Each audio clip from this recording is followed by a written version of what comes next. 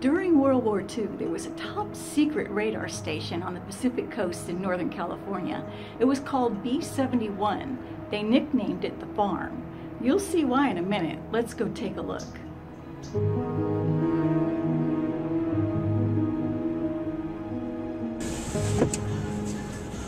Oh, baby. The Klamath River radar station B71 in California is a rare surviving World War II secret early warning radar system. After the attack on Pearl Harbor and the Aleutian Islands, guarding American coastlines became more important on the Pacific coast than on the Atlantic. On February 23, 1942, the urgency became even more apparent when Japanese submarines shelled an oil refinery north of Santa Barbara, California. The drive to get here was really pretty. The radar station was built next to and maybe partly on the old historic Trinidad Crescent City wagon road.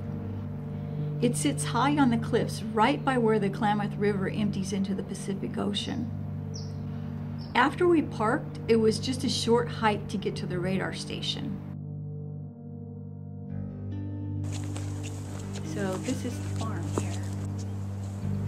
When they built this, rather than using camouflage materials, the buildings of radar station B71 were constructed to resemble farm buildings. From the outside, you would never know what it's being used for. The station consisted of 3 buildings. A power building that is disguised as a farmhouse. All of the windows you see are fake. They don't actually go through the concrete block walls, but you'd never know it from looking at it from the outside. An operations building disguised as a barn. The exterior walls of the barn were disguised with a false wood wall and even included a hoist to make it look like they could load hay. The 3rd building was a functional wood-frame 2-stall outhouse. B71 also included a pit where they housed anti-aircraft guns. I heard the pit is gone. We didn't see it when we were there.